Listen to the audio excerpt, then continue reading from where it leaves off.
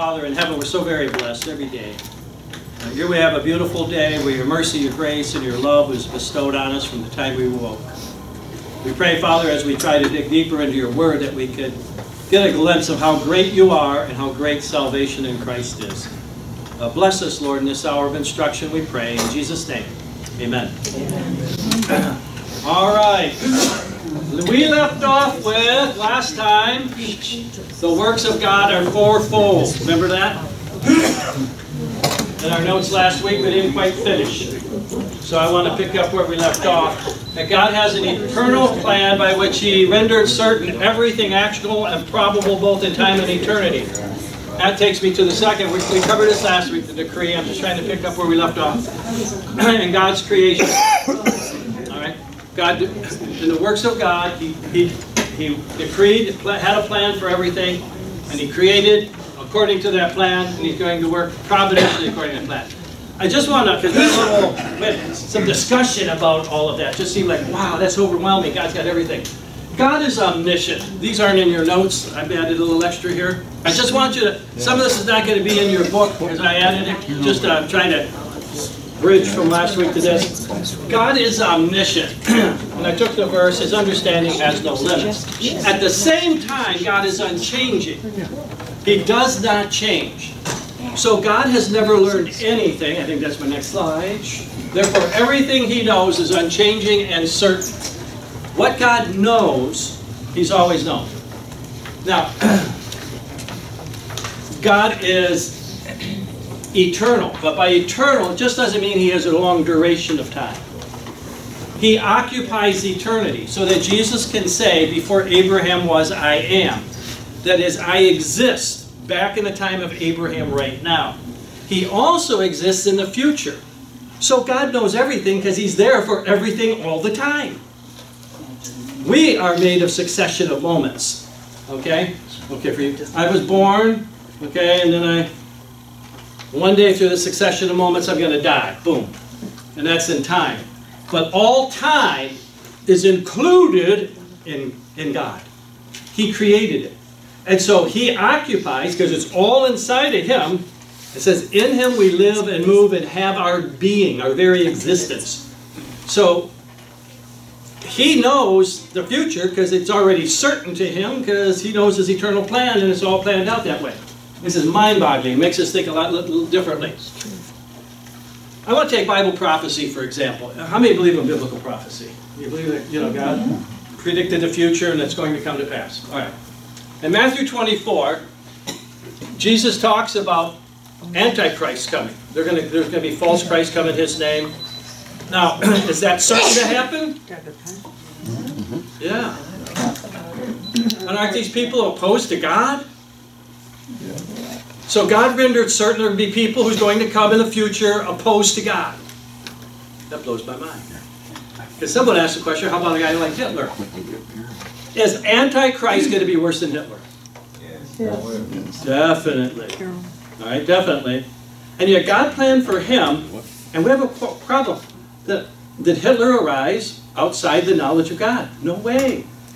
So was it certain because God knew it? Absolutely. Absolutely. So let me keep going. There's a thing called abomination of desolation. Anybody know what that is? That's when the Antichrist sets up a statue of himself in the temple at Jerusalem in the tribulation period, just like Antiochus Epiphanes did back in the 4th century BC. Okay, he's 4th, 2nd, somewhere along there. And but that's recorded in the Bible as a prophecy to happen. Was it certain? Absolutely. Absolutely. Okay? So God in His plan encompasses everything. Christ is coming in the clouds. Is that certain? Absolutely. Judgment of the nations. He's going to judge the nations. He's going to put all the goats are going to go into eternal punishment. Is that certain? Absolutely. Everything is in the plan. That's what I'm trying to say. Here, let's take Bible prophecy, for example. In Revelation 6, the 4th seal, 1/4 of human population dies. You believe that's going to happen? Yeah. Well, wait, then we have a problem with the Holocaust. How can we have a problem with the Holocaust? 1/4 of human population is going to die. The 6th trumpet, 1/3 of Earth's population is going to die. So if you only have 3/4 left and you take 1/3 from that, you only have a half of the world population. Half of all mankind is going to die in the tribulation period. Is that certain? Yes. Has God planned that? Yes. Yeah, it's in the Word of God. I mean, you can't thwart that. Well, did God plan it, or did God just know it? Well, if He knows it, how did He know it? That's the question. Well, if He's been there and come back, then He knows it. Well, he's everywhere at the same time. Right. Yeah. So, but the question is, did He plan it? Well, that's what we're going to get to. All right. Did He plan it? I mean, He's working everything after the counsel of His will. Did He plan it? Yes. Yeah. If He didn't plan it, who did? He's the Most High God. See, all these doctrines of God, they got to intersect and interrelate and correlate. So if He says He's Most High, there's no one above Him, or nothing above Him, then He's got to be, the buck stops with Him. All right? So if it happens, who is the planner of what happened? Either him or the devil. Either him or, somebody say it happened by chance, but chance is a non-entity. It's a randomness. Randomness is a non-entity. So either God has an all-comprehensive plan because He's omniscient, all right? And He's got everything. He knows everything. He's got it all planned out. Next one I want to go to is Revelation 20, verse 4. It says that they were beheaded for the testimony of the Word of God and Jesus Christ. Is that in the plan? You mean there are people that are in the plan who are going to become righteous and then lose their heads, and it's all in the plan? You think it was in the plan for John the Baptist? If it was said, then it is. It is. It's in the plan. It's in the plan. That's basically, because we have a tough time. People say, oh, I can't believe that God would plan for Hurricane Florence. Well, yeah, He planned it. It's in the plan. It's the way He runs and operates this universe, this world of ours. You know, you've got hey, Satan came up in the book of Job. Satan came into the presence of God with the sons of God and said, oh, God says, how about my servant Job? Isn't he awesome?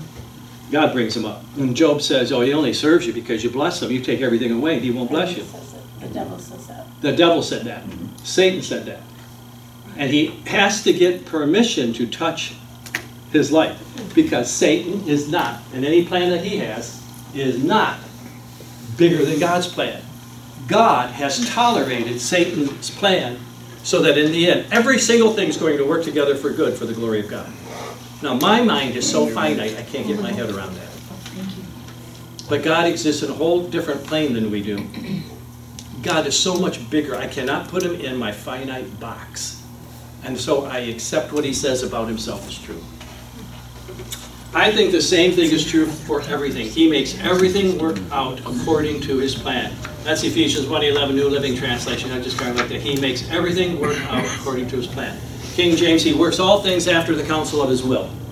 God is an eternal counsel. He's planned everything and He's working that out. Nothing happens in this whole universe that God somehow is not allowing to happen. So He's planned it to happen. He's allowing it to happen. And so that in the end, He's going to orchestrate it all together for good. All right. God's providence is the fact that the energy by which He created everything, that exercise of divine energy, He created the whole world. He used that same energy to continue to carry the world to its intended goal. So I can count on Revelation 20 and 21 actually coming to pass. There will be a place in heaven for me, because He is actually running and carrying along this whole universe to its intended goal. That's why we have in providence, God is working His plan to take everything to His intended goal, as in Romans 8:28, and we know that all things, we know that God causes all things to work together for good to those who love God. He doesn't just sit back and let it happen. He is running His universe, and He is in absolute control. I am so glad I have a sovereign God. All right. Now, this is where we're picking up. I think that's where we were last time. The fourth one was God's salvation. Including God's salvation. Listen to this. This is mind-boggling. I think it's Peter's preaching. This man delivered up by the predetermined plan. God had a predetermined plan that Jesus was going to be crucified. And His foreknowledge. The foreknowledge of God. He said, that was God's plan. But you nailed him to the cross. In this one verse, we got the sovereignty of God, that it was the eternal plan of God, that Jesus would be crucified. At the same time, they did it of their own free will. But it was in the eternal plan of God. Our free will is within the plan of God. Because God is just that much bigger than we are.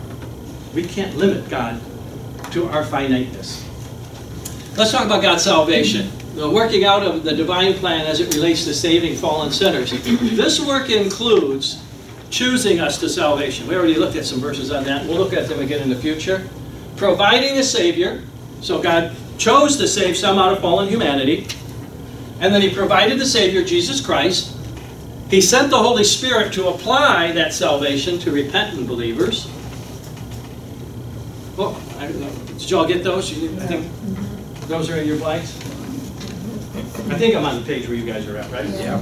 Okay. The one before. And these same things are going to keep popping up through every doctrine that we cover, every one of these digging deeper. All right. We're going to run into this again when we leave the one up here on God, go to the Son. All right. Here's why I'm saying He chose to save us. For He chose us in Him before the creation of the world. God chose me, chose you. If you're saying He chose you before time ever began. Listen to that, 2 Thessalonians. He says, because from the beginning God chose you to be saved through the setting apart work of the Holy Spirit. He set you apart from the rest of humanity and through belief in the truth. He chose you to actually become a believer. Isn't that amazing? My salvation is because God's grace and grace alone. I didn't do anything to deserve it. Blows me away. Jesus said, you did not choose me. I chose you. And also appointed you to go forth and bear fruit that will last. These are all verses on He chose us. In time, God provided salvation, for God so loved the world that He gave. He sent His Son into the world. The one whoever believes in Him should not perish but have everlasting life. We realize that. Oh, I'm sorry. I should have got you. All right. He provided salvation, but when the time had fully come, at the right moment, it was in the plan, at the right moment, God sent His Son, born under the woman, born of a woman, born under the law, to redeem those who are under the law. So God provided salvation according to the plan at the exact right time. And every now and then somebody will say to me when I'm sharing my faith, it's too bad that Jesus wasn't born in our time. We could have videotaped Him. We could have... Right? I wouldn't have to read it in the Bible. I could watch it on TV. Right. But the Bible's saying it was the exact, precise, right time, according to God's plan. He provided salvation. For the Son of Man came to seek and to save that which was lost. That was His whole purpose, His whole mission was to save. Christ Jesus came into the world to save sinners. That was the mission, to provide salvation for sinners. You might say that Jesus was born to die.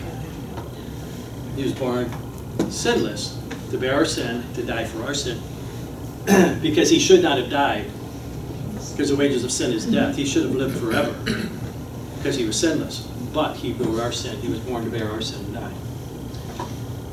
It was applied. Salvation is applied. God applied salvation. It's all in God's plan. Jesus answered and said, I tell you the truth. No one can see the kingdom of God unless he's born of water and the Spirit. Flesh cannot give birth to flesh.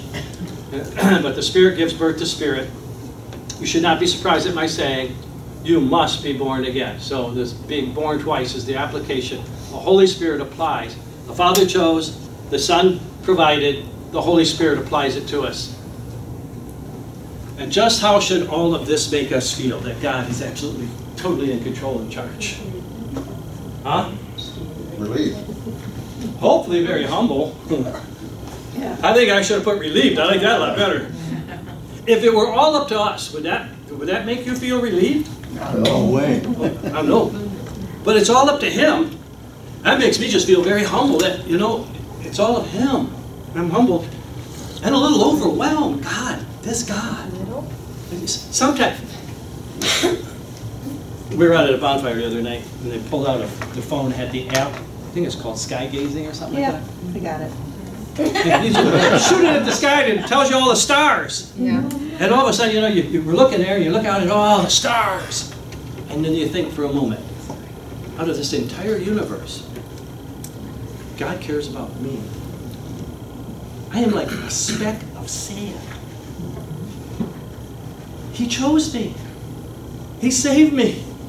It's just such an overwhelming, humbling thing that He did that for me. It just blows me away. I mean, it just very, very cool. All right, that was the end of last week's lesson. Okay, now I got to show my lesson. And I got a page more notes this week than I had last week. So hopefully,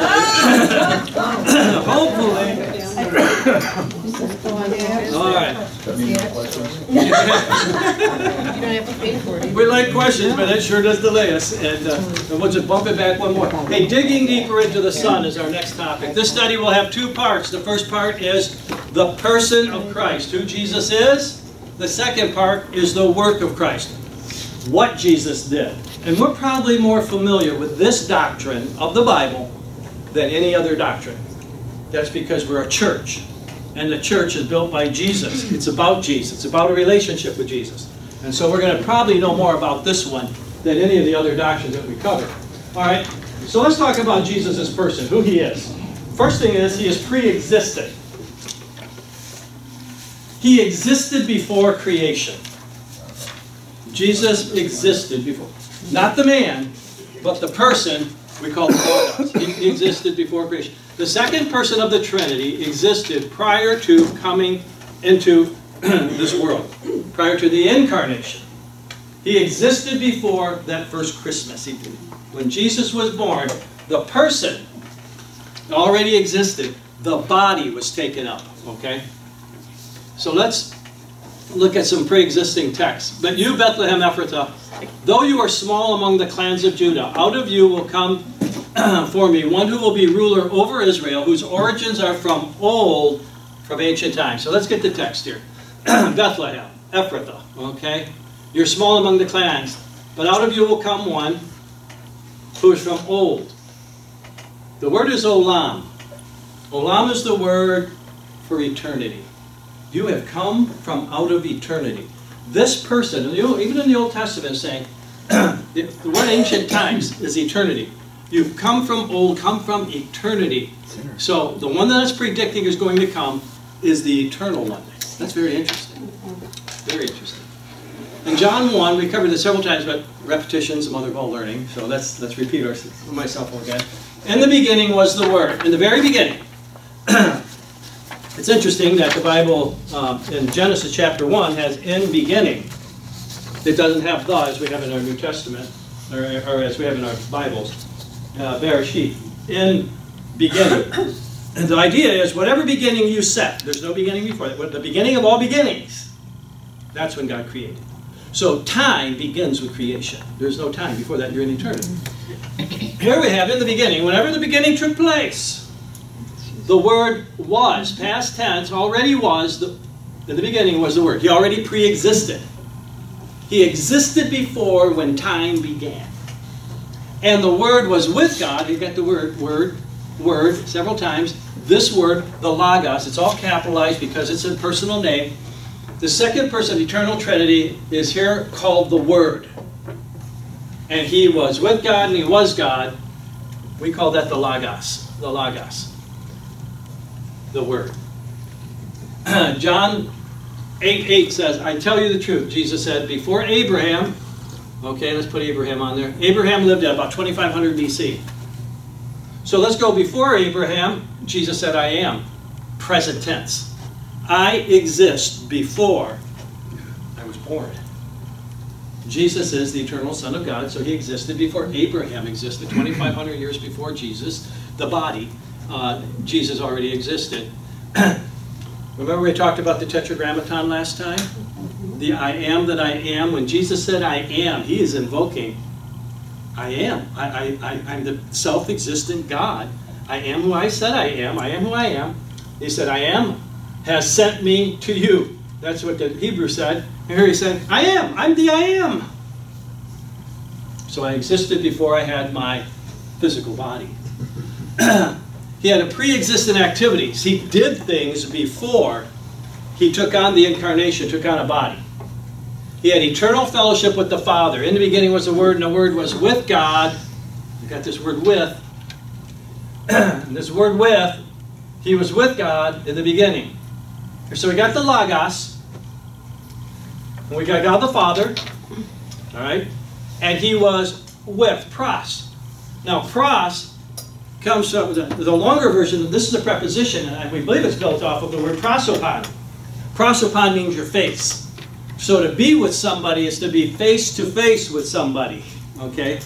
Face to face. So it's suggesting here that the Father and the Son were face to face, although they're spirit beings, so it's not like they have faces, but he's communicating to us that there was a personal relationship of fellowship and a pre-existent activity of God. They fellowship with one another.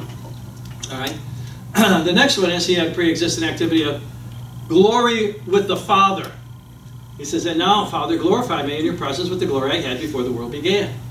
Before the world ever began, Jesus is saying, I, the Logos, had glory with the Father.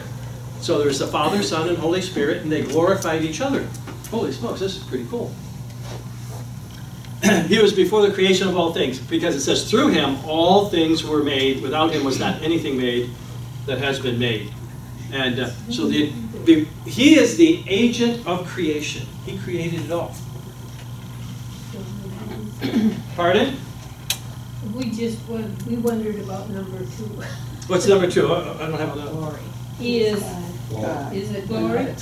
We're not God. We weren't sure if it was glory or... Oh, number 2, I think I'm coming up on that one. Yeah, he hasn't done that. Yeah, we're not there. And we're still under preservation of all things. He upholds all things by the word of his power. Yeah, we're still under number 1. He's upholding all, it's Jesus that is upholding all things. Colossians says, in him all things exist. Jesus holding it all together. Did you ever, I don't know, I'm not a scientist, but none of us has ever seen an atom, right? But in an atom, there's what? What's going around the atom? Electrons. Electrons. What's on the inside? Nucleus, proton. Neutron, proton, okay. What's in between that? Air. Why is that held together? Gravity. Energy. Bible says, Jesus, it's in him all things consist. He's holding this whole thing together. He's holding this whole thing together. It just blows my mind. All right? He upholds all things by the word of his power. You really realize we're just surveying this because we could drill down on every single one of these a lot deeper. This is, okay. He had special appearances in the Old Testament. He had special appearances in the Old Testament. For example, Moses was told to hit the rock. Now the rock came water. 1 Corinthians 10:4 says they drank from the spiritual rock, and that rock was Christ. Somehow the second person, eternal Trinity, manifested himself in the form of a rock. They smote the rock, and out came the water. This is called a Christophany because we know that that theophany was actually Christ, because the New Testament tells us. Remember the burning bush? God manifested himself in a flame of fire. We call that a theophany. We don't. It could have been a Christophany. Maybe it was Christ in there speaking to him. I don't know. I know for sure that that rock was Christ because the New Testament tells me that rock was Christ. You see? So Christ was pre-existent. He appeared in the Old Testament. He is God. Number 2. All right. There we go. This is demonstrated by the fact that he is called God. He is called God. He has God's characteristics. I think these are all filled out for you, right? He does the work of God. All right, he's called God. John 1:1 says, in the beginning was the Word was God. He's just simply called God. Logos equaling the Word. The Logos here says the Word was God. Logos equals God. So to say Jesus is the Word is to say that the Word is God, is to say Jesus is God. This is really bye-bye. After the resurrection of Christ, Jesus appears to Thomas, and Thomas says, my Lord and my God. And he's not rebuked for that. He's accepted by Jesus to be venerated as God. All right? In Hebrews chapter 1, it says, but about the Son, he says, your throne, O God, will last forever and ever. The speaker, according to this passage, is God. And God is saying to the Son, your throne, O God. So God is calling Jesus God. Right? Because they're both God. They're the same God. He is called God in Titus, while we wait for the blessed hope and the glorious appearing of our great God. The antecedent here is the Savior, Jesus Christ. That's who it is. While we wait for the blessed hope and the glorious appearing of our great God, who is Jesus, the Savior, Jesus Christ. He has characteristics of God. All right, I think we have blanks to fill in. And I'm not going to pull up all these verses. We've covered several of them before. Eternality, okay? He was eternally with God. Before Abraham was, I am. He's got eternality, omniscience. John 1:48, it says, no one needed to testify to him about man because he knew what was in man. He knows what's in us, all right? And so he's got an omniscience about him, omnipresence. Now it says in Matthew 28:20, where it says, I am with you always, even to the end of the age. There's an omnipresence about him. Omnipotence, Revelation 1:8 tells us that he is omnipotent. He's got all-powerful.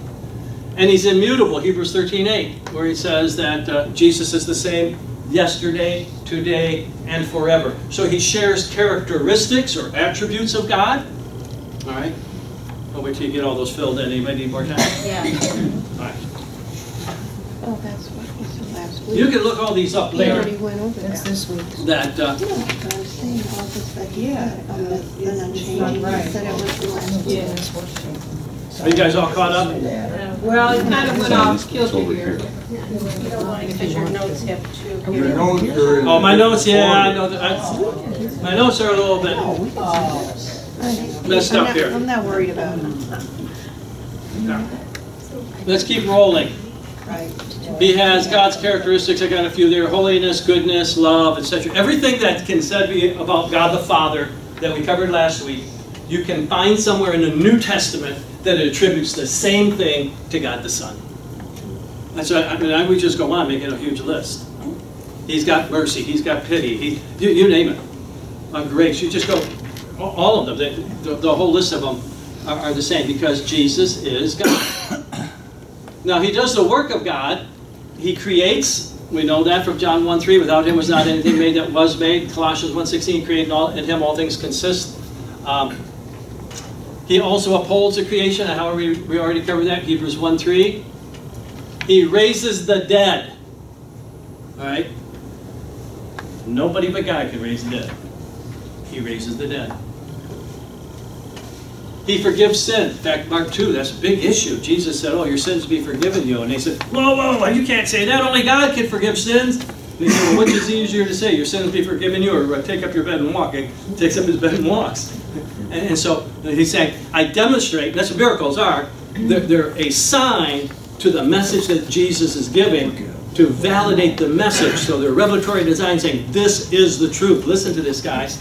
And he forgives sins, which only God can do. Now, he is human. We've established he is God. Now I'm going to talk about his humanity. All right? Jesus is identified as perfect humanity. He is called the last Adam in 1 Corinthians 15:45. So that all that can be said of true humanity, except for sin. Now, I've listed verses here. These are really interesting. 2 Corinthians 5:21. It says he knew no sin. He was not acquainted with personal sin. 1 Peter 2:21. He is human. He was without blemish. He did no sin. 1 John 3:5. Oh, really? He doesn't have sin. And all of these verses say he has. So, Jesus has all of true humanity, like the original Adam before he fell into sin. So he's called the second Adam. He's the second or the last Adam.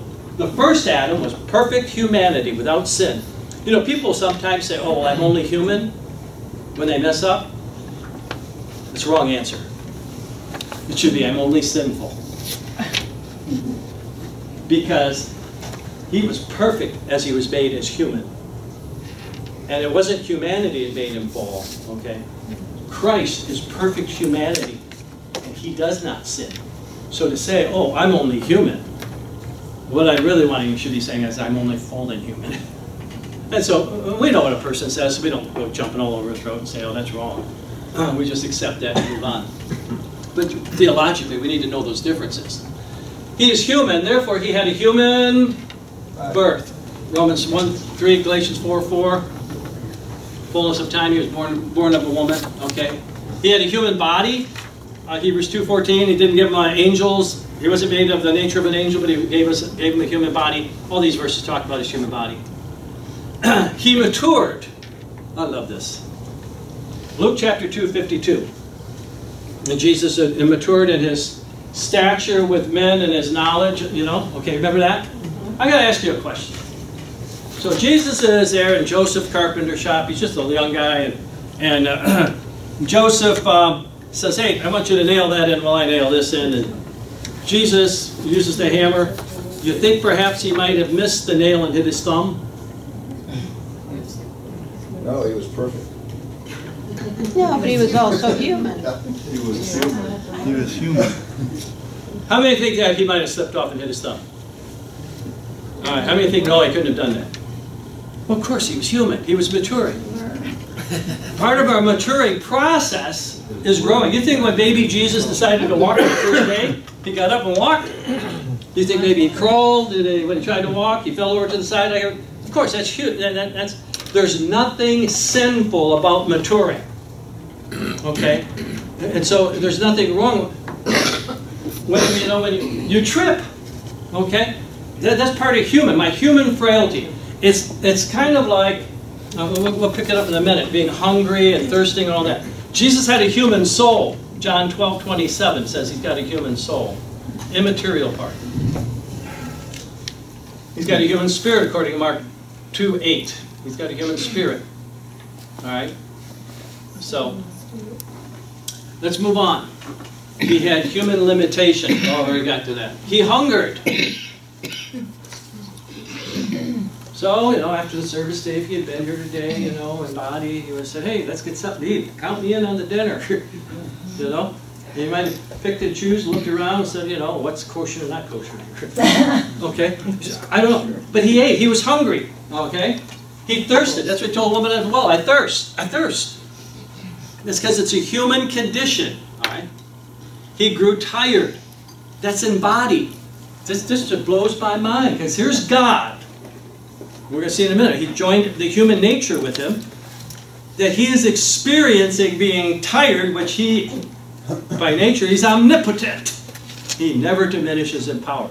But through the union with our humanity, he's able to experience from our perspective what it's like to be flesh. Isn't that amazing? All right. He slept. The Old Testament says God never sleeps nor does he slumber. So the divine person is quite aware of whatever is going on, but the human Jesus is sound asleep. Sound asleep. All right. He had human names. Son of Man. I'm going to go through these quickly. Son of David. You've got to write fast. Son of Abraham. He's just called man. He's called Jesus. Jesus is the New Testament form of Joshua in the Old Testament. Do you know how many Joshuas were probably running around in Jesus' day? He wasn't the only Jesus. Remember at Easter we went over how there was Jesus Barabbas? Because some of the manuscripts actually have that Barabbas' first name was actually Jesus as well. All right? So very interesting. These are all human names given to Jesus. Now, he is the God-man. That's what I'm wanting to get to. We established he's God. He is man. And now I want to talk about the incarnation of Jesus Christ. There is a single, indivisible person. He is one person. Just one person. Who is God. And there are two permanently united natures. United but distinct natures. A divine nature and a human nature. And I don't know how to wrap our minds around this whole idea. But I've used this. Did everybody get those words? Indivisible in natures? Okay. I got one person. I put that in yellow. I don't know what color people's person is. But some people's persons are really colorful, I guess. But Here's his one person. This is the Logos, okay? Think of that, the Logos. He's the Word, the one person. He has a divine nature. I didn't put it on top of it because we lose the fact that that is now, I put the blue there, okay? The blue for his, blue is heavenly divine. That's his divine nature. Although God is not a circle, I mean, God is omnipresent everywhere. So I don't know how to do this. So that's his divine nature, one person. But not only does he have a divine nature, I had to divide that in half, he has a human nature that's been joined, but they're distinct in the one person. So the one eternal Son, God, Jesus, the Logos,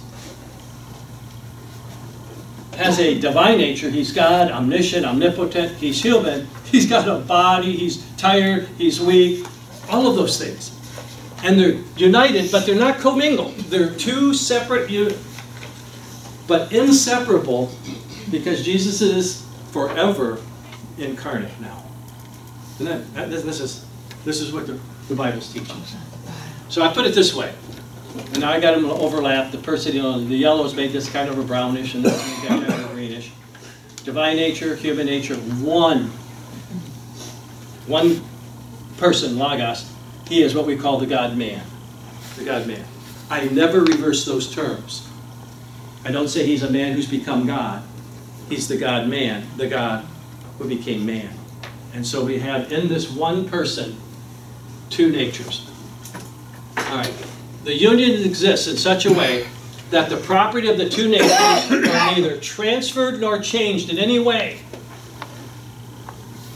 He is one person, the God-man. As the scriptures say, well, you might need, did you get all that? No. Yeah. We'll wait.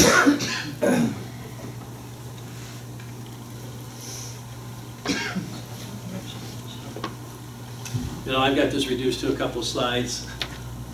There are volumes of this. Volumes, because this is the heart of Christianity, who Jesus is and what he did.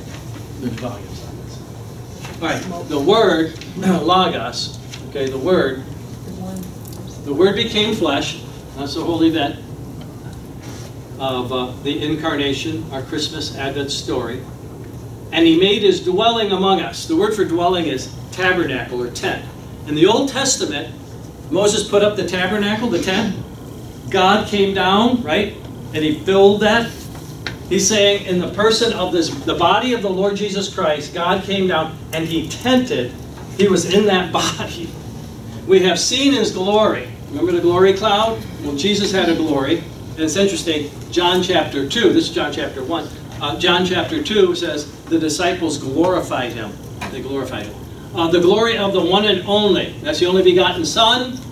And who came from the Father. He came from the Father, and he's full of grace and truth. So, then he's going to put that in opposition to Moses. Moses gave us the law, but we received grace and truth from the Lord Jesus Christ. Now, he did not take another person. There's only one person. There's not a divine person and human person. Jesus was not schizophrenic. Jesus didn't talk to himself. Hey, it's me, the divine Jesus, telling you the human Jesus. Oh, yeah, what do you want? That was not going on. It was the one person, the Logos, okay, the eternal person, who now operates in two natures, not just one nature. For all eternity before time, he operated just in the divine nature. But with the incarnation, he now operates, the person operates in two natures. So he experiences everything that God does, and at the other time, he experiences everything that man does. This is just mind-boggling to me. I don't know about you guys. To me too. Yeah, apparently. Huh? At the same time. At the same time. He could be both at the same time. Wow. That blows my mind. Yeah. Therefore, the divine person, the Logos, is the single person of the human nature as well as the person of the divine nature. That's all I'm trying to say. There's not two different persons, two different natures. And this is one of the earliest doctrines nailed down by the early church was, who is this Jesus? All right. The next one I want to go to is, so how did this incarnation take place? It's called the virgin birth. Actually, it's not the virgin birth. She was a virgin when he was born, but it was the virgin conception that is miraculous. He was born naturally, like everybody else, but it was his conception that was supernatural. Within the Virgin Mary's womb was conceived supernaturally the sinless human nature that, and all that pertains to the humanity of Christ. So God the Holy Spirit, we'll see, is the one who is behind all of that. Both Matthew and Luke affirm that the conception was through the agency of the Holy Spirit. I probably don't have to tell you too much about this. We celebrate it every Christmas, don't we? Yep.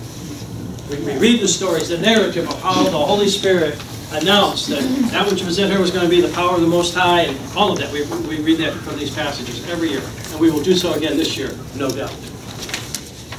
Not only did the Holy Spirit produce the conception, but he also protected the embryo until birth, so that Jesus was born sinless. He was sinless.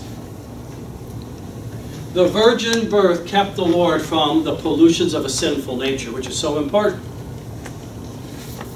Romans 5:12 says, wherefore as by one man sin entered into the world, and death by sin. So death passed upon all men, for all sinned. And the reference there, the theologians will tell you that all sinned is my original sin was in Adam. When Adam sinned, the entire human race, which meant everyone that was produced out of him, was contaminated with that pollution of sin. It's like leaven. Once the leaven gets in, it permeates the whole. All of humanity is sinful. So when I was born, I got that sinful batch from Adam. The seed, was passed on to me, and so I was sinful. The Holy Spirit protected that embryo by a divine intervention of having a woman conceived without the seed of the man. That's the miracle of Christmas. Isn't that amazing? Does that to say women are sinless? No. No. Not at all. That would say the men were. The men had the seed The men had the that seed carried the sin. that carries the sin. Exactly. So, now some people say, well, maybe it was a freak of nature that she just had two eggs that somehow merged together. You know what would happen? Would have had a daughter. There wouldn't be X and Y chromosomes, it'd just be the one guy. So it would have been a daughter. So it's miraculous. It's totally miraculous what the Bible's telling us to happen. Okay? Therefore, he is sinless and he is a suitable Savior. That's because he has no sin. See, he qualifies to be my Savior. I can't pay for your sins because I got to pay for mine. I mean, if I'm going to pay for yours, who's going to pay for mine? And so I needed someone who was sinless, and that's what this is all about. What, if anything, have you... Oh, well, this is my discussion question. I didn't realize I got one in here. No time. This is our break time, first break time. All right, how are we doing so far? Everybody, you want to stand up, stretch or anything? We need to know. All right, here's my question. What, if anything, have you learned today about Jesus that you did not know before? Just anything. You say, wow, I just didn't know that. More important. Yeah, grasp, I know. I don't know that I know it, It's harder. but the I don't write concept of everything. him being human and God, the That's- idea that say, I'm God and I never get tired, but Yeah. that blows. As a human, he has to Yeah. get. Well, he knows everything, and yet, as a human, operating as human nature, he says, no one knows the time of the coming except the Father himself, because that's in his humanity. But in his deity, he knows everything. So he operates between the two. Very, very interesting. But he knows. Bye-bye. Right. It's crazy to think, I mean, like you said, he tattled around and fell over and had to go through puberty and do Yes. other human things. Did they ever fight? Did they ever conflict? Did the human nature say, hey, I want to go and get drunk with the boys over here? And then the divine nature says, well, wait a minute. You're right. I think Jesus drank. I don't think he was ever drunk. I don't think so. He drank wine. He drank wine. That was the day of the time, that's what. Yeah. He might have had beer too, because we found that, the recipe for beer as far back as the Akkadian culture, which is the time of Abraham. Well, that was Even part of the their diet. Egyptians. Yeah. The Egyptians drank beer. Yeah, the recipe's been around Because forever. water was so scarce, But the whole idea that poisonous. Jesus matured just like you and me. And it is mind-boggling that, you know, Yeah. he stumbled and he fell, you know, he played with the kids. Now, Jesus had sibling after his birth. Mary had other children. I would not have wanted to have been one of the siblings. Right. Because Mary and Joseph are sinful parents just like you and I say, how come you can't live up to Jesus? Would you please, look at you. Why don't you just do what Jesus says? Why do you keep getting you? Well, that sibling had, Jesus do. what would Jesus do? Just say to the other, come on, what would Jesus do? James. So going through my head is this constant conflict between good and evil, Star Wars, Yes. and you've got Jesus who's And I know coming from the James good was side, a and you've got the brother. devil and he who's was the devil. also You've got an that going apostle. on He around was Adam and Jesus' Eve and brother. stuff, but now you've got Jesus who gives up his deity I don't know, maybe he had Kinda. sisters. to become man, who now forever will be this commingled. United but not commingled. They're together, but his natures are separated from each other. One person in two natures. It's the one person. Yeah, I That understand in and that. of itself is kind of I boggling. understand. It is mind-boggling. I'm trying to think of the theologian. He's got a good volume just on that whole thing. But then the promise, I think, The two of natures. Revelation is that this will become a new earth. Whole new earth. All Whole world. New heaven and new earth. Right. And we're all going to be there with Jesus. Yes. That means Jesus is going to be here with us. Yes. Or wherever there is. It's not. So it's kind of like he gave something up to do this. Oh, yeah. I mean, it's the thing going on in my head. I think in Philippians it says he laid his glory aside. Mhm. He didn't leave any attributes aside, because if you leave your characteristics beside, then you're not who you are, because you are the sum total of all your characteristics. So he didn't lay any of his attributes aside, but he laid the glory aside. I think that's pretty clear from Philippians chapter 2, verses 5 through 8 there. That he laid them aside so that he says, Father, glorify me with the glory I had from the beginning. Because as human, he wasn't, artists like to put a halo around Jesus, you know, he's walking. So you know which one is Jesus. He's got the halo. Jesus didn't have a halo. There was no glory, no effulgence like that. He took on a body just like ours without sin. So I don't believe his body got sick, because part of sickness is part of the curse of the fall. So I don't think Jesus had a sick day in his life. Isn't that amazing? You know, my mom never had the flu, but she had a lot of other things. but Jesus, and we could go on and on all day with this. Isn't this? I mean, this talk about Jesus, it's just mind-boggling. I'm kind of piquing your interest. I'm glad, and I can direct you to some more things if you want to read them. All right. I want to turn now to the work of Christ, the remainder of our time, and the work of Christ. We've looked at the person of Christ. Now we're going to look at the work of Christ, and it falls into three categories. These are my subjective three categories. All right. You read other theologians; they got a lot more categories, but I try to summarize his whole work into three areas. The first one is Jesus is a prophet. He's a prophet. That should be one of your blanks. I didn't know how to put a line underlying the word prophet there because it was going up and down. What a prophet is a prophet is someone, we described this before, receives a message from God and then passes that message on. That's what a prophet is. So Jesus is a prophet. We're going to look at that in a moment. Jesus is also a priest. The work of a priest is to take mankind, mediate, and take them to God. That's the work of a priest. And so that's your second fill in the blank there. He's a priest. The third work that Jesus does is a kingly work. Jesus is king. So we call him prophet, priest, and king.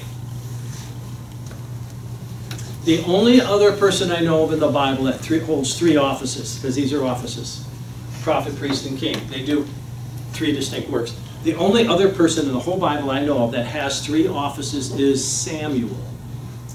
Samuel is prophet, he's priest, and he's a judge. Okay? And so, very interesting. There's only two that I'm aware of in the whole Bible that have three different roles of what they do, three different jobs, three different assignments. Melchizedek was a king priest. Yes, he had two. Yeah, he was not a prophet. But here's the only one, the only two that I'm aware of. Yes. Now, I want to discuss his priestly work. We'll start there, okay? And that's the whole idea that he takes people to God. What is a priest? Every high priest is selected among men. You got to be a human being to be a priest of humanity. You've got to be taken from men, and is appointed to represent them. So he is a representative. He represents man to God. Anytime somebody comes to me and says, "Hey, will you pray for me?" and you say, "Okay," and you pray for them, you are doing the function of a priest. You are taking that person, their request, to God. That's a priestly function. That's what you do. Now, in the Old Testament, there's a lot more involved in that because the sacrifice of Christ hasn't taken place yet. But there says the next thing it's going to say is, and to offer sacrifices for sin. He represents in matters related to God, and he offers gifts and sacrifices. In the Old Testament, if you wanted to offer a sacrifice, you couldn't do it yourself once the Levitical law was put in place. You took your sacrifice and you laid your hand on it. There's a 7-part ritual that they went through. But ultimately, it was the priest who put it on the altar and made the offering of your sacrifice. In the New Testament, we give our bodies a living sacrifice, like we talked about in the message this morning. I give my body a living sacrifice. That's my priestly work. I do a priestly service. I offer up sacrifices. The sacrifice that Jesus offered up was a substitute, just like the lamb in the Old Testament. The guy brought his lamb, they sacrificed the lamb, they put it on the altar, they burned it up. That lamb was a sacrifice that was a substitute. They laid their hand on the head of it before it was sacrificed, symbolically transferring my guilt to the lamb, and when the lamb was slaughtered and its blood collected, sprinkled around the basin of the altar, so that without the shedding of blood there's no remission of sins, the Bible says. The blood is sprinkled. They burned the carcass on it as a fragrance up to God. The justice is all being satisfied. When I transfer that over, what I'm really saying, I lay my hand on it, I'm saying, I'm the guilty party. This substitute symbolically is representing taking my place. Because we know in the Old Testament, according to Hebrews, the blood of bulls and goats could never take away sin. They were just a shadow of what needed to come, a foreshadowing, until Jesus said, I'm the Lamb of God, takes away the sin of the world. But that's what a priest does. So Christ himself died. Christ also did not take upon himself the glory of becoming a priest. And he says in another place, you are a priest forever in the order of Melchizedek. Now, it's already been mentioned, Melchizedek. Melchizedek is a king, underlined, so you need to fill that one in. Melchizedek is an order of priesthood that predated the Levitical priesthood that Moses gave in Exodus. So back in Genesis chapter 10, where you have this guy Melchizedek, king of Jerusalem, Salem, Abraham pays tithes to this king because this king is also a priest. He's a king priest.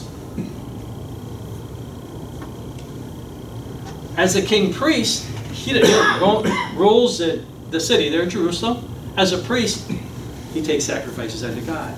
And he receives the offering from Abraham after Abraham had great victory in battle. But he takes Abraham's gifts before God. What did Jesus do as a priest? And John says, as he sees the Lamb of God coming, he said, look, the Lamb of God, who takes away the sin of the world. Boom, he wipes it out. Jesus is the Lamb of God, and his mission was to take away the sin of the world. So he is the offering. So it says in Hebrews 9:26, but now he has appeared, okay, Jesus has appeared once for all at the end of the age. So here he is at the end of the age. From the author's perspective, we've gone through these ages. You can go down all through the ages of the Old Testament. And he says, now he has appeared at the end, once for all, to do away with sin by the sacrifice of himself. So as a priest, he's offering a sacrifice, but at the same time, the sacrifice he is offering is himself, because he is the Lamb of God. He's not offering a lamb or a bull or a goat, or anything. He's offering his own body. Jesus is both the priest and the sacrifice.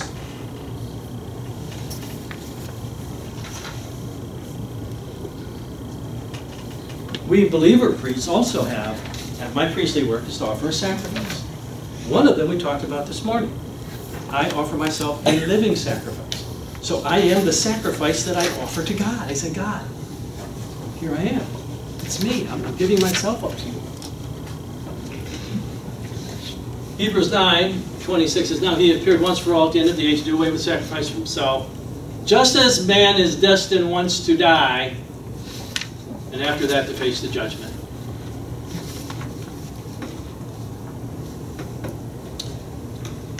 How did he do it? We're still working on this. So Christ was sacrificed once to take away the sin of many people, and he will appear a second time to bear, not to bear sin, but to bring salvation to those who are waiting for him. He appeared a long time ago to take away the sin of many people. That's right. There's so many verses on this. Jesus is a substitute. Isaiah 53, all we like sheep have gone astray. Each of us has turned to his own way, and the Lord has laid on him. God put on him the sin of us all. 2 Corinthians 5:21, God made him who had no sin to be sin for us. That's substitution. So that in him we might become the righteousness of God. 1 Peter 2:24, he in himself bore our sins on the tree, in his body on the tree, that we might die to sin and live for righteousness. I memorize these in different translations, so I'm messing them up when I read. I'm sorry about that. 1 Peter 3:18, for Christ died for sin once for all, the righteous for the unrighteous, to bring us to God. He was put to death in the body, but made alive by the Spirit. Why did he do it? The answer to that is because the death demanded it. The wages of sin is death. And so he took my sin, paid my price, so that I might go free. Romans 5:8, but God demonstrated his own love to us. Why did he do it? I did out of love, that while we were still sinners, Christ died for us. Who pair? In behalf of.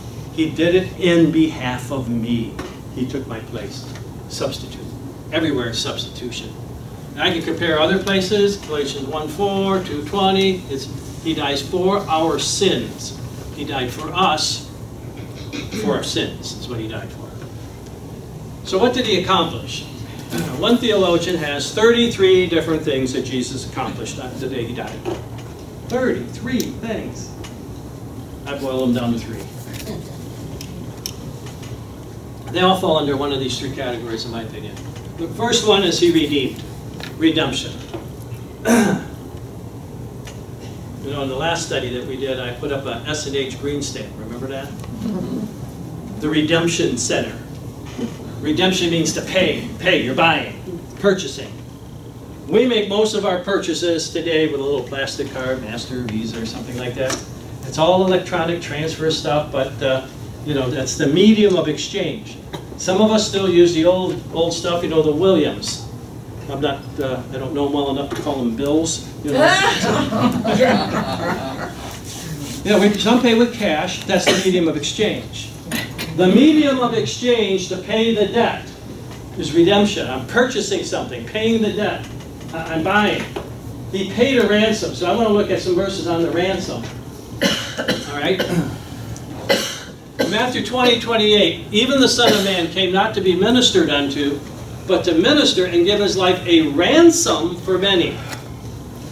So what is a ransom? A ransom is the price demanded to free a hostage. So if Christ paid the ransom for us, then I was a hostage. I was taken captive, a hostage. There's no ransom note. All right? So the question is going to become, let's just continue.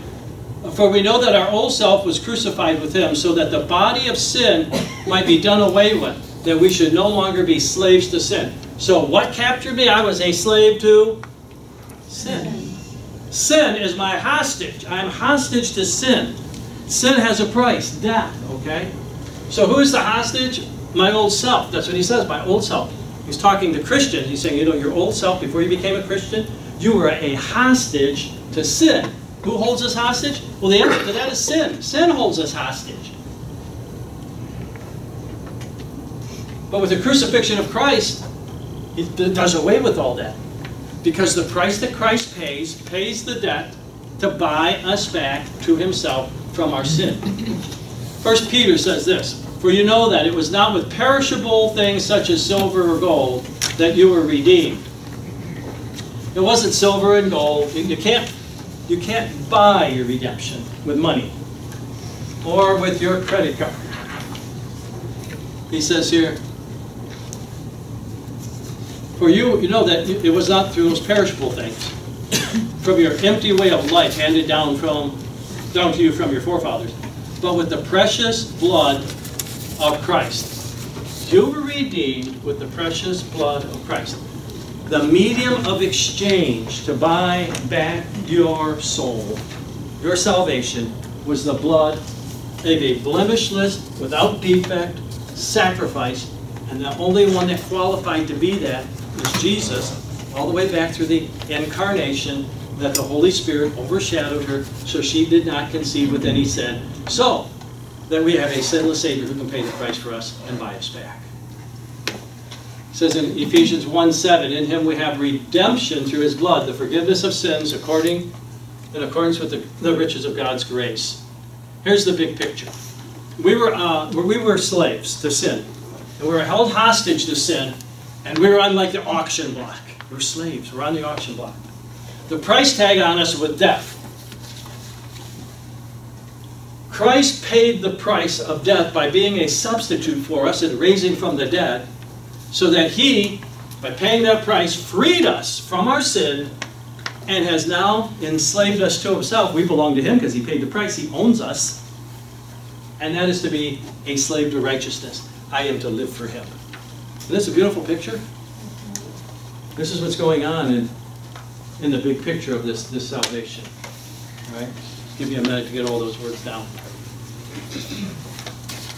Probably not human nature talking out here, but I had a resistance to the idea of being a slave even to righteousness. Well, see, that's from our American perspective. The Bible never says slavery is wrong. Paul says, I am a slave of I'm an apostle and slave of the Lord Jesus Christ. Slavery in the Bible is a good thing. Because when a master purchased a slave, he was making an investment. If I'm going to get a good return on that, I'm going to take good care of my investment. He was only a slave for so long, because the year of Jubilee, they were all set free. But a man could say, oh, I love my master. My master takes good care of me. I want to be a slave for life. And so he bore a hole in his ear. You guys wearing earrings. I'm always thinking about that when I see these you see these earrings, it means, I'm your slave forever. So I don't know who bore those holes in your ears, but good thing we're not under that law. Huh? But see, we've experienced the American culture where there were evil masters. And the Bible has a concept of slavery that promotes good masters. And if it's a bad guy, you get out from under. Say, I don't want to see you ever again. Okay, there's this thing, and you can sell yourself into slavery to pay debts, and then you work that off. We basically do the same thing. I take a loan from the bank, and I put up my house and everything I have as collateral. If I fail on that, they take it all away from me. This was very similar, but it was in a society that didn't have banking institutions, all of that. And so when the Bible's talking about being a slave and enslaved to righteousness, it's talking about a very positive experience. Yeah, does that make sense? Yeah. No, it's very, very. We got a cultural thing going on in our culture versus the Bible culture. All right. The next thing that he did, he paid the ransom. That was redemption, atonement. He satisfies justice. Satisfies justice. That's what he did. The Old Testament word for atonement. He atoned for our sins. You'll hear that reference. The Old Testament word atonement means cover. And so I got the Ark of the Covenant here. And it comes from the Old Testament where it is used for the lid, this lid, on the Ark of the Covenant. That lid is called the atonement cover, at least in the New International Version. Above the Ark were the cherubim of glory. So Moses beat out two golden cherubim over it. And the lid on that is called overshadowing the atonement cover. Inside, they call it atonement cover because that's where this thing took place, what they call atonement. He writes on, but we cannot discuss these things in detail now, basically. He says, you guys aren't ready for what I got to teach you. Okay? you should be progressing in your Christian faith. You should be growing, but you don't have any substance. Can I divert just for a moment because of that phrase? I read an article this morning. It's on Fox's website, Fox News website. It's by Andy Stanley. Okay, he's a preacher down in Atlanta, Georgia. What's the last name? Stanley.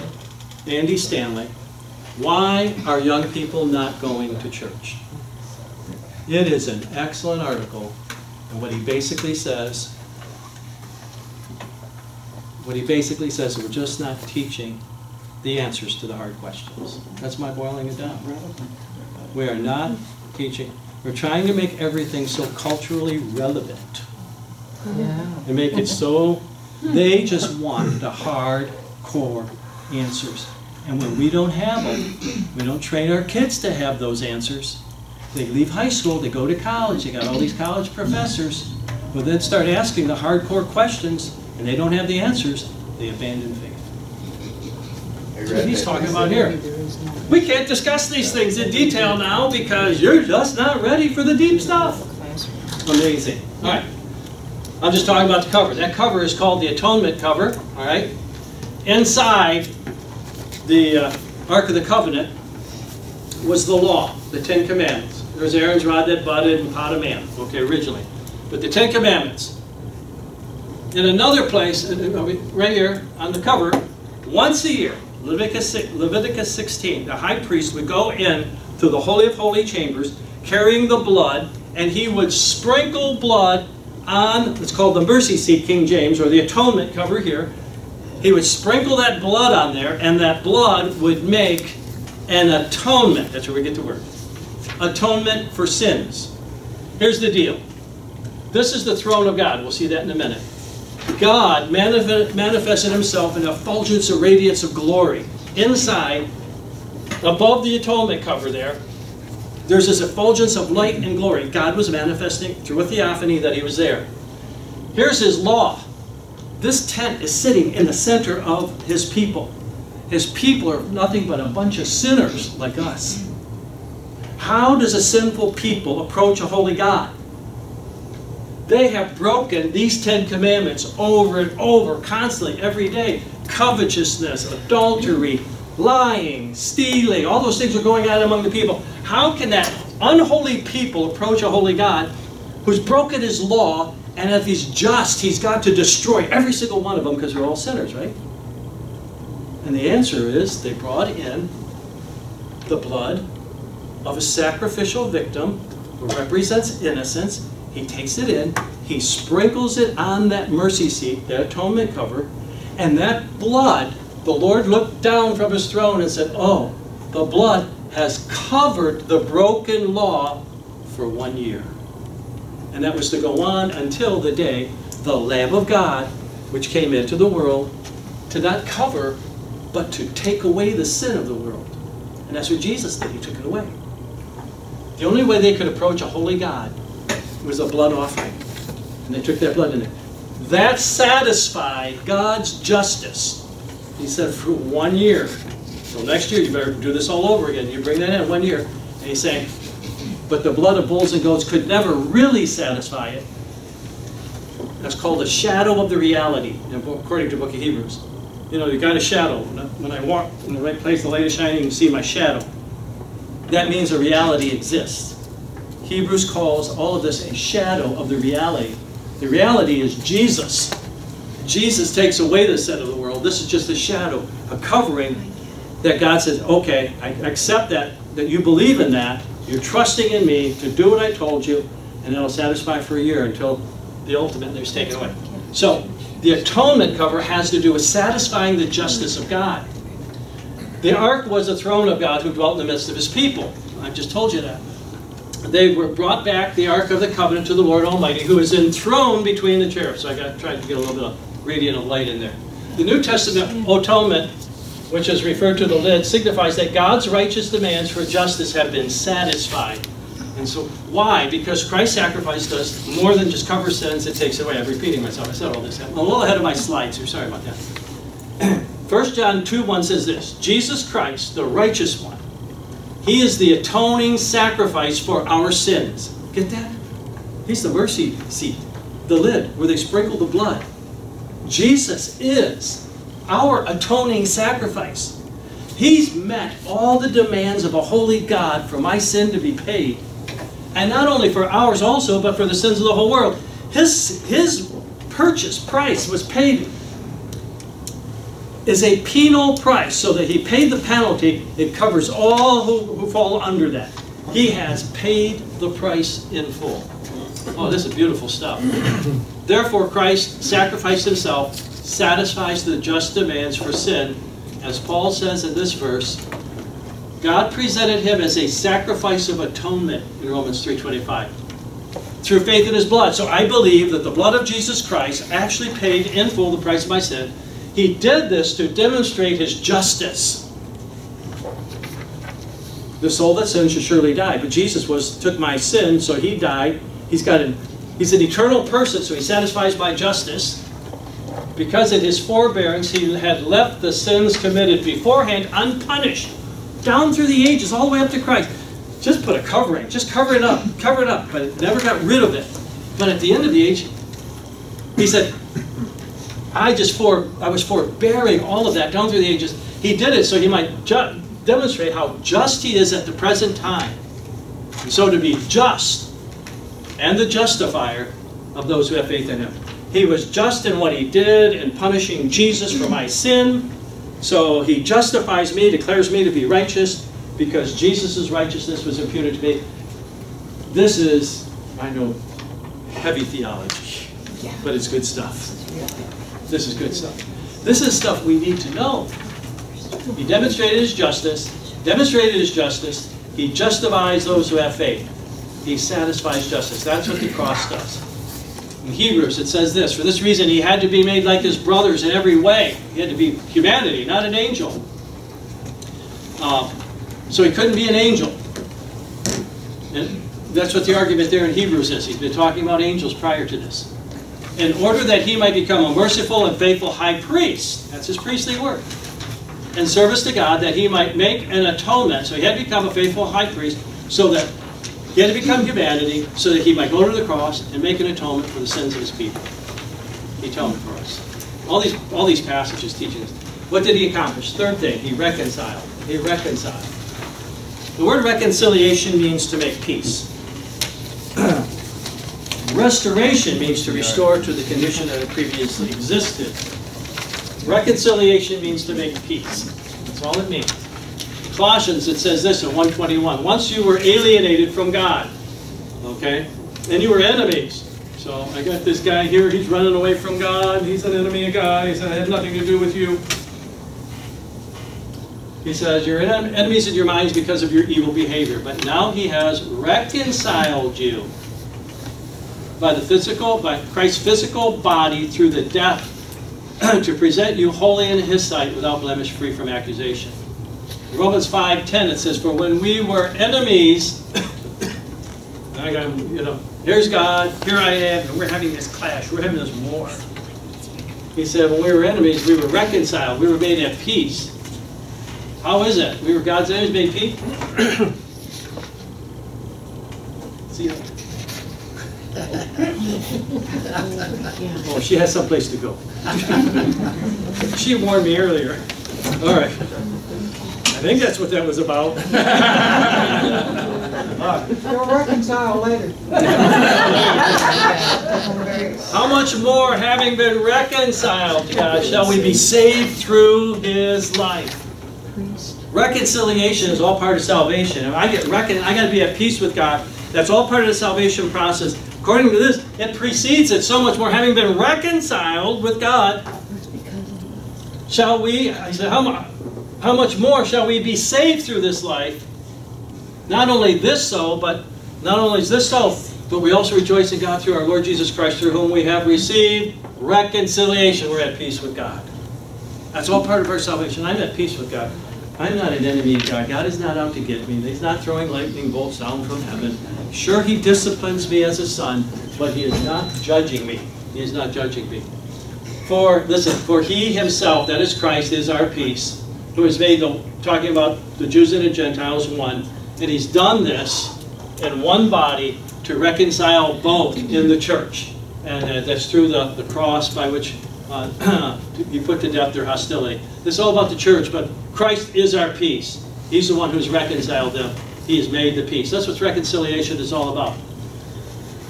He is a living priest, is my next category. He arose bodily from the dead. Not too long ago, there were some theologians who were arguing that Christ did not raise bodily from the dead, but he just rose spiritually from the dead. But we have problems with that. He said, I received what I passed on to you. First importance, that Christ died for our sins, was according to the Scriptures, that he was buried and he rose again the third day. All according to the Scripture. He died for my sins, he was buried, and he rose again the third day. Look at my hands and my feet. Touch me! And see, a ghost, a phantom, a spirit does not have flesh and bones as you see I have. And when he said this, he showed him his hands and his feet. They could touch and handle him. He raised physically, bodily. It was a physical, bodily resurrection.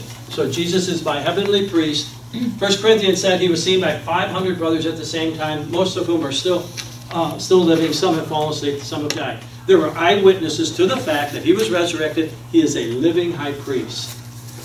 He is a living high priest, and he says he raised him from the dead, freeing him from the agony of death because it was impossible for death to keep him. He was raised from the dead. He's alive. Everywhere in the Scriptures. He was raised for our justification. Romans 4:25. He also is a heavenly priest in that he ascended into heaven. I don't know if you saw that. Did you see that? Mm-hmm. Watch that. Yep, he ascended into heaven. All right. He ascended into heaven. Yeah, good visual. And we see that in Acts 1:9. This is the story where the two men stood there in white and shining apparel and said, "Why are you, men of Galilee, looking up into heaven?" Did you have that, Mark? This same Jesus who has been taken from you into heaven will come back again in the same way. He was taken up their very eyes into the clouds. That's exactly what happened. Hebrews says, therefore, since we have this great high priest, Jesus Christ, who has gone through the heavens, Jesus the Son of God, let us hold firmly to the faith that we profess. He has gone through the heavens. He's in the third heaven of God right now. Somebody's going to ask me where that is, and I'm going to tell you I don't know. I don't know. It says the third heaven? There's a third heaven. Our air and our atmosphere, the universe, then the third heaven where God is. Oh, I didn't know where the first two were. Hebrews 2:14, and I get my verses wrong here, but because Jesus lives forever, he has a permanent priesthood. It says, therefore, he's able to save completely those who come through him because he always lives to intercede for them. Those who come to God through him. He is my mediator, he's my priest, he takes me to God, he's living, he's alive, and he intercedes. Jesus prays for me. Jesus prays for you. He's my mediator. I put it this way. This is my paraphrase. Jesus makes sense out of the nonsense I pray. You know, he fixes it, tweaks it a bit, passes it up to the Father. Yeah.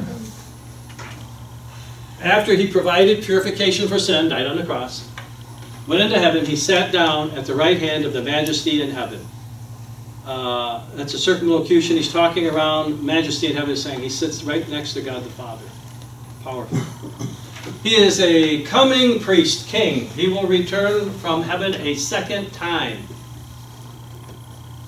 Second time.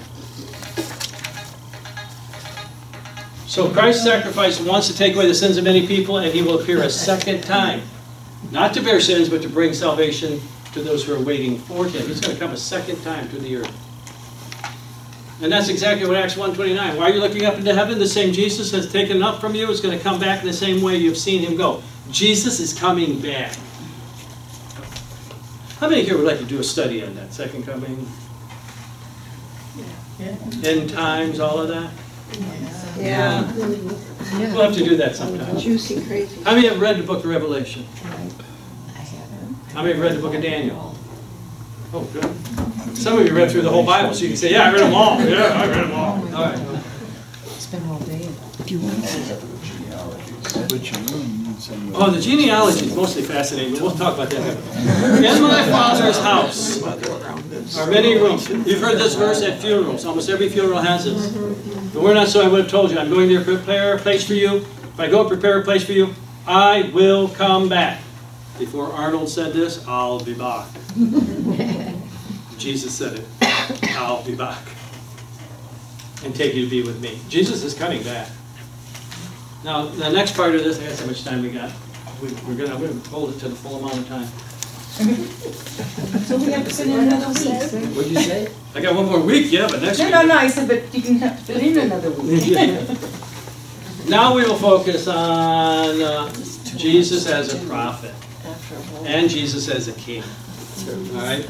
And I don't know that we get it done in the next 10 minutes. But in the book of Acts, chapter 3, it says, repent then and turn to God, that your sins might be wiped out, and the time of refreshing may come, that the Lord might return, and that he may send the Christ, who has been appointed for you, even Jesus. He must remain in heaven until the time comes for God to restore everything as he has promised long ago through the holy prophets. There's more prophets. Oh, I did this backwards. Let's see if it'll work. For Moses said, the Lord your God will raise up for you a prophet like me. That was Moses. That goes back to Deuteronomy chapter 18. There was a prophet. Moses prophesied there would be a prophet that would be raised up like him, which is the Messiah. From among your own people, you must listen to everything he says to you. The point is, Acts applies the prophet, the prophetic word of Moses, predicting a future coming messianic prophet. Like Moses, he applies it to Jesus. Jesus is the fulfillment of that prophecy, that there would be another prophet come that would be raised up like him. This passage is calling Jesus the prophet predicted in the Old Testament. So we know he's a prophet. Jesus is a prophet. All right? His prophetic ministry is forthtelling. We see that everywhere. Preaching. He's got the Sermon on the Mount. I mean, he was preaching. He also has a forthtelling ministry of predicting. He predicted his own death, burial, and resurrection. We'll see that in just a moment, okay? This has his ministry of predicting. His preaching ministry concerned the gospel. In Luke 4:16, we spoke of this just a couple weeks ago. On the Sabbath day, Jesus went into the synagogue. As it was his custom, he stood up to read. The scroll of the prophet Isaiah was handed to him. He rolled it and found the place where it is written, the Spirit of the Lord is upon me, because he has appointed me to preach the good news, the gospel, to the poor.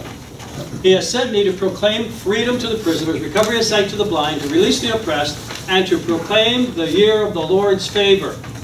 Preaching, proclaiming, both words are preach, actually, in the Greek New Testament.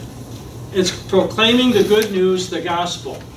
That was his prophetic ministry. He was preaching, going about forthtelling, telling what God had given him to say. He then rolled up the scroll and gave it back to the attendant. He sat down. The eyes of everyone on the synagogue were fastened on him. And he began saying to them, today the scripture is fulfilled in your hearing. He is the gospel preacher of Isaiah's prophecy. He is the preacher. I don't even see the prophet of Moses. He's the preacher of Isaiah. His preaching was concerning the kingdom of heaven and the kingdom of God. In Matthew 4:17 states, from that time on Jesus began to preach, repent, for the kingdom of heaven is near. So he's preaching about the kingdom.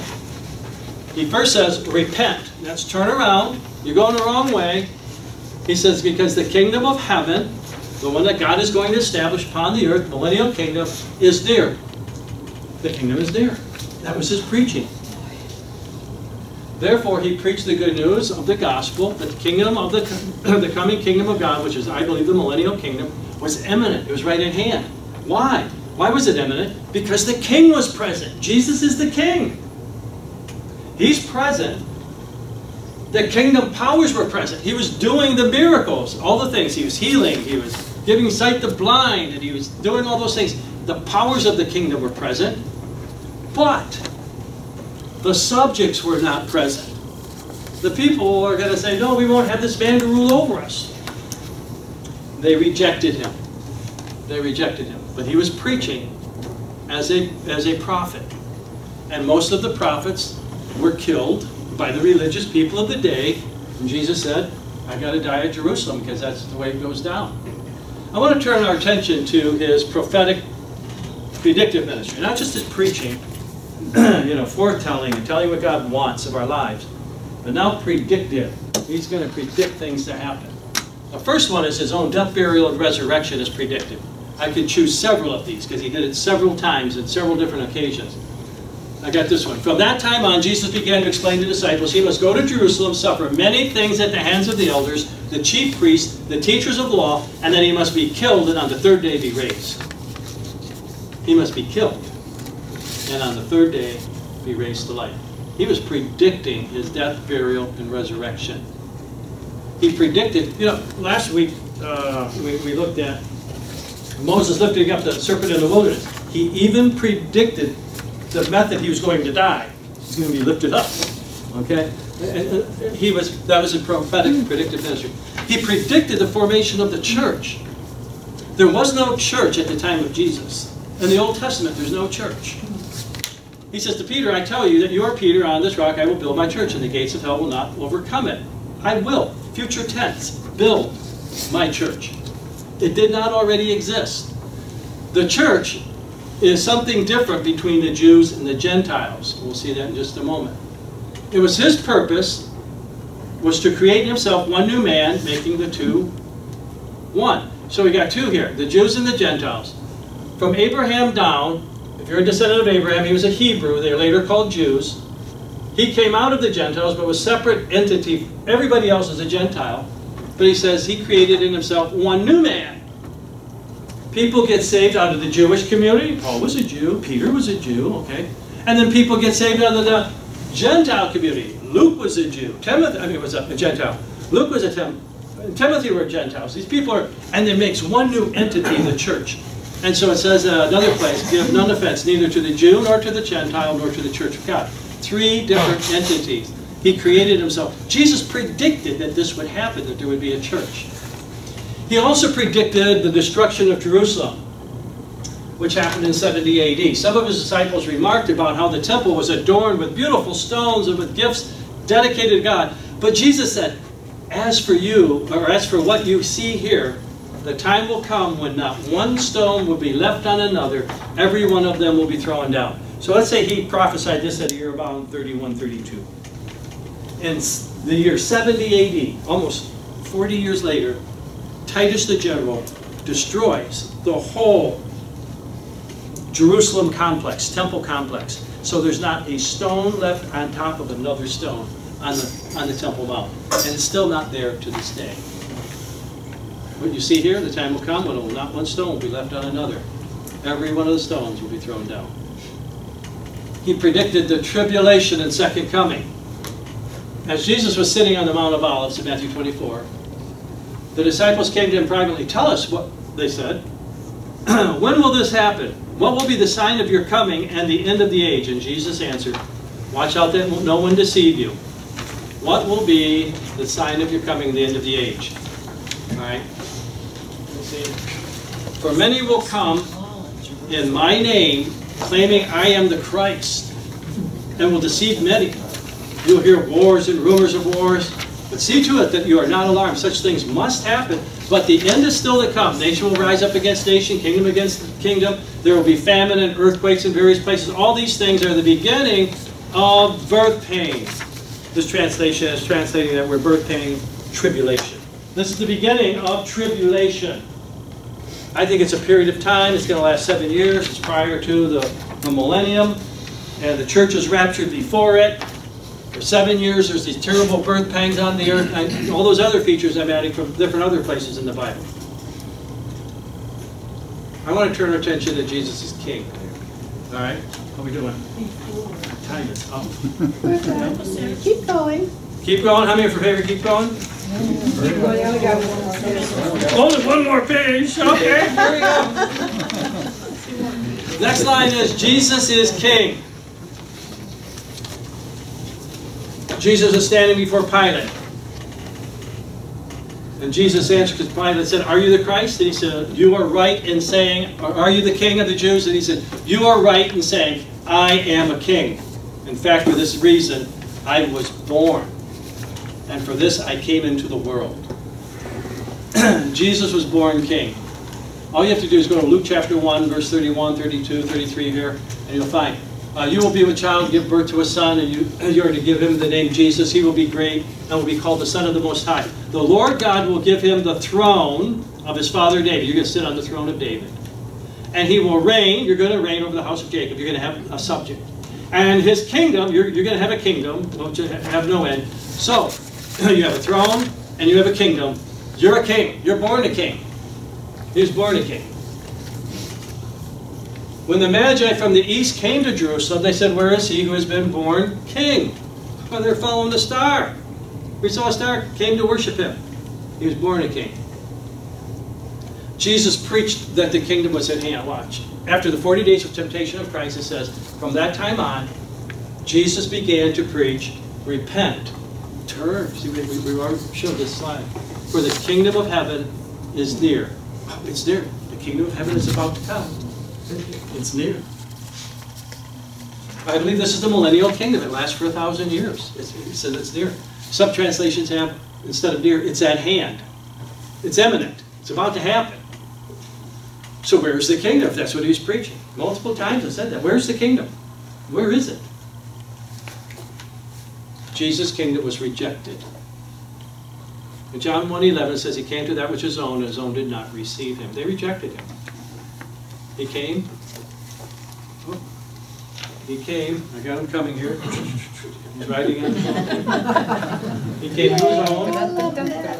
And his own did not receive him. They said, "No way." Instead, what do they do? A week later, not even a week later, 5 days later, they crucified him. "We will not have this man to reign over us." The official presentation of Jesus as king was the triumphal entry, which I really think is the triumphal tragedy. He rides in on the donkey. Remember that? I don't know if I have that slide up here from Zechariah 9:9. He was riding on the donkey, presenting himself to be the king. On Palm Sunday took place to fulfill what was spoken through the prophet, saying to the daughters of Zion, "See, your king comes to you, gentle, riding on a donkey, on a colt, the foal of a donkey." That's actually from Zechariah 9:9, quoted in Matthew, applying that prophecy to that date, that their king, your king, I don't know if I have that highlighted or not yet, your king comes to you riding on a donkey. That was the triumphal entry of Jesus Christ as their king, but they rejected their king that night. What would happen? Hmm? What would have happened if they not rejected him? This is a good question. All right. What would have happened? Because That's the kingdom would have been. first of all, the kingdom. Well, there are certain other prophecies that have to be fulfilled. So there was a prophecy that there would be a time of Jacob's trouble, which is the tribulation period. So this is what I think would have happened. He still had to be crucified, right? Jesus had to be crucified. It was predicted, Isaiah 53. So I am surmising what God's plan B might have been, but he had an eternal plan, and this is what was to be the plan. But let's just suppose that they had said, "Hey, we'll accept you as king." The Romans would have accused him of insurrection, a rising of rebellion, and the Romans would have crucified him. What? That was their means of execution, not the Jews. They would have crucified him. He would have been buried, rose again the third day. He would have ascended into heaven. There would immediately came the 7-year tribulation. All those things you read about in the Revelation, all those things had to be. They were ordained. And as soon as that 7 years was over, Jesus would have returned, and he would have set up his kingdom. There would have been the judgment of the nations. He would have set up the kingdom. The sheep would have gone into the kingdom. The goats would have gone into, they would have been judged. And there would have been a 1,000-year reign. They would have the establishment of the new heavens and the new earth. You know what's missing there? The church. The church. The church was not seen in the Old Testament. Jesus said, "I will build my church." And so, the word church just means my assembly of people. My assembly of people. We are in the church age, which is where he's assembling from both Jews and Gentile people. We say, well, wait, if you predicted that, where would that have been if there was no church age? It would have been in the tribulation. If you read Revelation chapter 7, there's 144,000 Jews and an innumerable company of Gentiles that are taken out to become his people. Okay, so That's a hypothetical what if, but that never happened because it wasn't in the plan. The plan was for it to be this way. They rejected the Jew, Jesus, on the triumphal entry, and then on that Friday, 5 days later, they're crucifying their king. And remember they had that placard put up above, the King of the Jews. When Pilate heard this, he brought Jesus out and sat down in the judgment seat. Here's your king. I hope I got that, yeah. Here's your king. Pilate said to the Jews, but they shouted, take him away, crucify him. Shall I crucify your king? I hope I got it. Yeah. And Pilate said, Pilate asked, and they said, we have no king but Caesar. They rejected him. So they handed him over to be crucified. Jesus predicted, therefore I tell you that the kingdom of God will be taken away from you and given to a people who produce the fruit of it. They were not repentant. That was the message. Repent, for the kingdom of heaven is at. Repent, repent. And the leadership in Jerusalem and the majority of the people, they did not repent. So the kingdom was taken away, and it's going to be given to a people who produce the fruit of it. The phrase taken away from you is in future tense. It will be taken away from you. And it will be given to a future generation of Jews who have produced the fruit that characterized the kingdom, namely repentance. In Zechariah, I think it's 12, it says, when Christ returns, they are going to look on him whom they have pierced. And the idea of look there, theologians have said for a long time, that look means they're going to look with the eye of faith. Just like they looked on the serpent in the wilderness, they're going to look to Christ when he returns with an eye of repentance, and God is going to then establish the kingdom for 1,000 years. That's still future. It hasn't happened. It's going to happen. It's going to happen. Meanwhile, Jesus is building a new people. In between that rejection and his second coming, I tell you that you are Peter, and on this rock I will build my church, and the gates of hell will not prevail against it. Still future during the life of Christ. Jesus, when he said this, there was no church. It was still future. Therefore, it did not exist in the Old Testament. There was no church in the Old Testament. The church began on the day of Pentecost in Acts chapter 2. We discussed that last Pentecost Sunday. We went over that. I could rehearse it again if you want. The church will end at the rapture. 1 Thessalonians 4, 1 Corinthians 15. I should have put those passages on it. 15:52, 1 Thessalonians 4:17. Then the repentant Jews, I don't know why that yellow is in there, will arise. Okay? And it's only after the church is gone that there will be a repentant Jewish community that turns to Jesus, and nationally, as it says in, I believe, Romans chapter 11, the nation's converted in a day. So Israel will be converted in a day. Yes. When Christ returns in all of his glory, they're going to look at him whom they pierced. God's going to regenerate all their hearts. There's going to be a Jewish community that believes in Jesus as their Savior. And he sets up the kingdom, and those go into the kingdom with him for 1,000 years. Yeah. Jews for Jesus. Well, we have Jews today for Jesus, but they're part of the church. Yeah, they're believers in Jesus as the church age. But this is going to happen as a national event in the future. And Ezekiel 37 refers to it as dead bones being raised again, the nation. Matthew 24:44, so you also must be ready, because the Son of Man will come at an hour you do not expect him to come. I don't even know where I'm at in the notes. Jesus returns as King. On his robe and on his thigh, he has this name written, King of Kings and Lord of Lords. Isn't that great? Now, Jesus' kingdom is going to last for 1,000 years. Revelation 21:4, they came to life and reigned with him 1,000 years. Actually, in that passage, 6 times it mentions it's 1,000 years. And sometimes people say, well, that's just a large number, means a long time. Well, if that's not a large number, because in chapter, I think it's 16, it speaks of an army of 100 million. It's a lot more bigger. So it doesn't mean just a large number. There's larger numbers in that. In 1 Corinthians 15:24, Jesus is going to offer up the kingdom to the Father. Once the kingdom is done, he's delivering it up to the Father. Then the end will come when he will hand over the kingdom of God to the Father, to God the Father, after he destroys all dominion, all authority, all power, for he must reign until he has put all of his enemies under his feet.